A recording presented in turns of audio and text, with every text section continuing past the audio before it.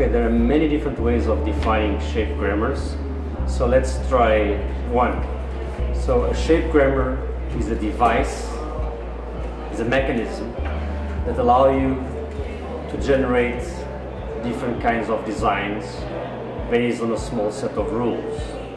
So that it empowers the designer or the architect, because with a few rules you can generate many different possibilities and have a way of controlling the outcome.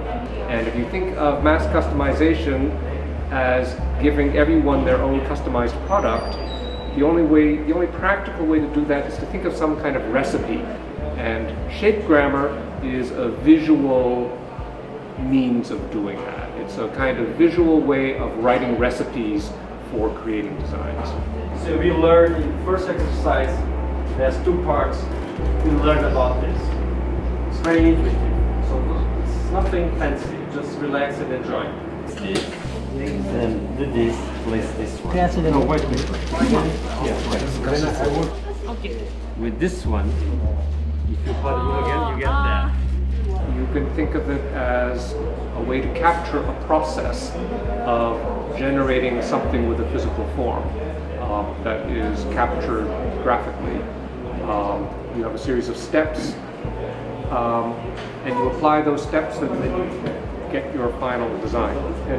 So what we want is for people who participate in the workshop to understand the basics of shape grammars. We are asking them to generate a small shape grammar, so that they understand the mechanics, how it works, how it can be created, how it can be used. The other thing that we're going to do is, today we're doing everything by hand, but tomorrow it's going to be a new version of this workshop that José has given many times.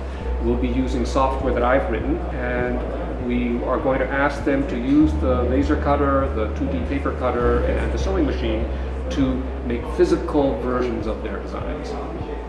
So the emphasis is on how to design a design system, not just one object.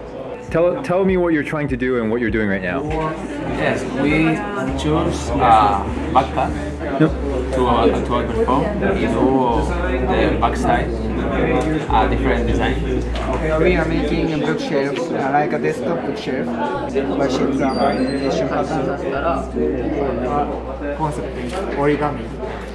Kind of, we discover the origami patterns. And they specify the typology of objects, each group, and they are now developing the rules for the shape grammar. People from different backgrounds are participating in the workshop, and we hope that they can, from this preliminary exercise, can then evolve to applications in their fields of expertise. It says we'll take a grammar. Here's a grammar with one initial shape and two rules. To open Rhino, which should be on your desktop. Here. Okay. これ別にここメインじゃない。これなんかにある。これがこうや。だから俺は敵が。めっちゃ変わってないですか。めっちゃ変わってる。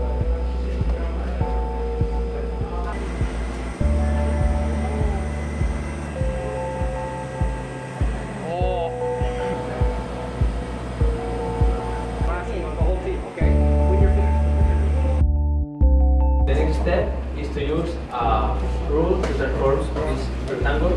I would encourage you to take the design forward and think around that. This is a very quick way of experimenting with that. And I think it was very nice the way it worked, because they were able to accomplish what I was expecting at each stage.